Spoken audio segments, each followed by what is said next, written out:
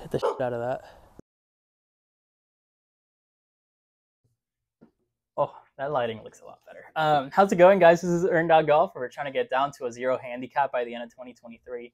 As you can see from the title, we have a really, really special video. We have Wesley Bryan, who is a PGA Tour winner, also part of the Bryan Bros YouTube channel, analyzing my swing. And the way this came about, he posted this on his Instagram story. As soon as I saw it, I knew I had to do it. For one, I think obviously it makes for a really cool YouTube video. Number two, obviously really good for my golf game to see a pro and somebody that's been around the game his entire life take a look and kind of give me tips on what he thinks I should work on. And then number three, I'm just a massive like Bryan Bros and Wesley Bryan fan. First, go through the 4 videos that I sent his way. So we sent 2 driver swings and 2 iron swings down the target line and then kind of face on. And then obviously we'll go through his reaction. He sort of sent us a 3-minute video of what he believes I should be working on the most. And then lastly, if you stick around for the end, I'll kind of give you guys a funny story of the first time and really only time I've ever interacted with Wesley Bryan in person. So yeah, stick around for that. But anyway, so these are the 4 videos that I sent his way. So looking at my iron swing down the line, this is the face on iron swing. Kind of funny, when I was taking that video, I feel really bad, but there was a guy at the driving range and he tripped over like a bucket of balls or something. So like when he's laughing, he's like laughing at himself. But this is the driver swing down the line. And then this is the face on view of my driver. So quite honestly, I'm really happy. This is probably the best this is the best my swing has ever looked. So I'm really happy that I was at this spot when I sent these videos, because I don't know, if I would have sent them like, you know, a month ago before I took my lesson, his whole reaction probably would have been tailored around something else. But anyway, let's watch Wesley's video really quick. What's up, Earned Dog? I'll have to go check out your little series to get the scratch. Shoot, hopefully you'll be a part of it and help you get there. So what I see is you got a pretty dang good action at it, and I could have drawn the lines and all that stuff on the screen, which right now I feel like the thing that's most important for you to work on, like this first little phase, is mostly from kind of the belt down. So what I saw is you set up, and when you take the club back, there's very minimal hip rotation. There's your legs, they don't really move that much. It's very gentle, and it's good to have a very quiet sound lower body. But the first thing that I would work on is trying to, on the way back, just open this hip up a little bit more. And now you're on a little bit of the flatter side. When you take it back, you get in a pretty good spot here, and then you just kind of you turn around your body. But what I would like to see is this hip open up a little bit more on the way back. So you feel like the hips are opening, and then you want to feel a little bit more separation between your upper body and lower body. So now it might help if the feeling might be a little bit more width on the way back. So the farther your hands get away from you, the more your body's going to have to turn to try and get it out there. So I'd start by feeling a little bit more width on the way back. Really feel this hip turning back this way. And then the second part about the lower body that I saw is it doesn't really turn on the way back. And then as you're going down through, it's like it just kind of ever so gently is creeping in this way. So for the backswing, you're going to want to feel this hip going back, but then on the through swing, you're going to want to feel your left hip pulling back towards this back wall here. So you might need to do like a few exaggerated kind of stop drills where you really feel that lower body turning. Oh, sorry, drinking a seltzer water. Got a little burps going. Where you feel it stopping there, and then from here, you still want to fire the hips, but you don't want it to go this way. So try and stay down into the ball. Maybe make your first, think about the first move with your head and your body is kind of loading into the ground a little bit. So then when you go here, then you really feel this left hip pulling that way. It should help you stay in your posture a little bit easier on the through swing. But all in all, like I said, a very good action. I just right now would primarily start with keeping the lower body the main point of emphasis when you go to the range.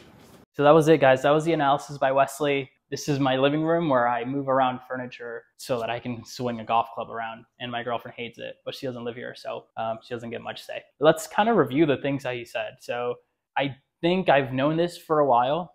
This is something that's kind of almost every one of the instructors that I've taken lessons with have told me this, is my lower body's really quiet. So I'm not opening up my hips very much in my backswing. So yeah, so our lower body is responsible for generating most of the power in our golf swing.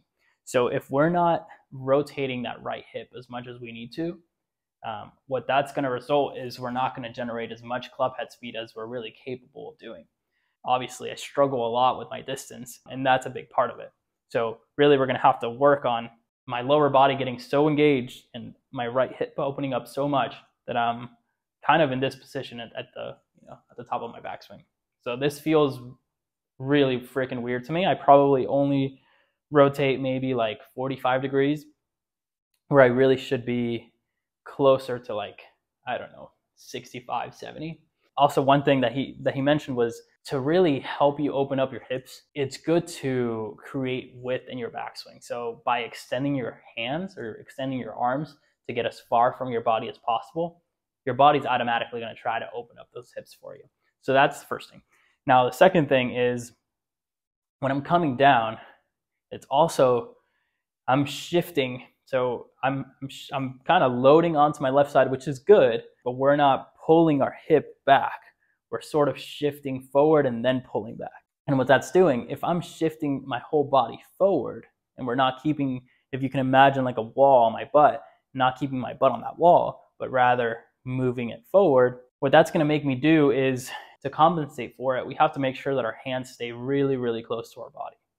Otherwise, right, I'm just going to be hitting a lot of really heely shots, or like even potentially the hosel, which if you've seen my videos, my miss is a short right spinny cut, which comes from hitting the heel of your club. So pretty much that's it, guys. I guess I'll catch you back on my desk where I'll tell you the funny story of the time that I interacted with Wesley Bryan on a golf course. So if you've stuck around this long, I'm going to tell you guys kind of the story of when I actually interacted with Wesley at a PGA Tour event. So this was here in Dallas. It was the Byron Nelson. I think it was May of this year.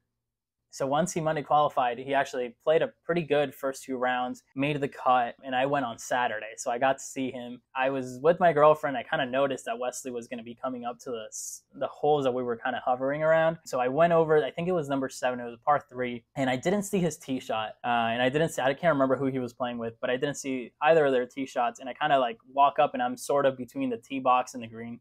And he starts walking down. And of course, I'm like fangirling at this point. So I kind of like yell out, like, oh, like, go get him, Wesley, like, rooting for you, or something like that, right? And he kind of like looked at me and just like gave me a little wink and just kind of waved. And it was really nice. Like, that was so cool. Like, obviously, like, I'm a huge fan. I'm there to support him. And like, it was really nice to see that. Little did I know that he had just hit like a terrible tee shot. I think he like overdrew it. Pin was kind of tucked left, and I guess he went for it and sort of overdrew it and was short-sighted behind a bunker. And then he proceeds to like hit it in the bunker and then ends up getting up and down for bogey. And like, I think earlier in that round, he like had tripled. So he just wasn't playing good golf that day. I followed him around for another couple holes, and I felt like every shot that I watched, like, it was just not going his way. And I thought it was like, I was giving him bad luck. So I stopped following to make sure that he played all right. I think he ended up shooting like 4 under in the back. Which I think he still shot like 1 over for the day or something like that. I don't know. If I was in that moment, I probably would be really frustrated. Like, I probably wouldn't have like looked up and waved or whatever. But he kind of like was able to take a step back and say, like, man, this kid is here to support me. Like, you know, like, yeah, I'm playing bad golf, but like, at least I have fans that, you know, that care for me and are here to support me. So anyway, I thought that was really, really cool. Obviously, I'm a huge Bryan Bros fan. Probably my favorite YouTube channel. So this video was an entire treat for me, something that I'm always going to remember for the rest of my life, and very grateful for it. And very grateful for the ability to be able to do stuff like this. So, but anyway, thank you guys so much for watching. If you enjoyed it, please click on that like button. If you want to follow along the journey, click on subscribe. To be quite honest with you guys, I am struggling right now. My golf game is not where I want it to be, and I'm not posting very good scores as of late. So I could really use your support if you could just comment below and just kind of give me some heartwarming messages to keep grinding and keep doing what I'm doing. Anyway, I'll catch you guys on the next one. Thank you so much for watching again, and have a good one. Enjoy the holidays. Bye-bye.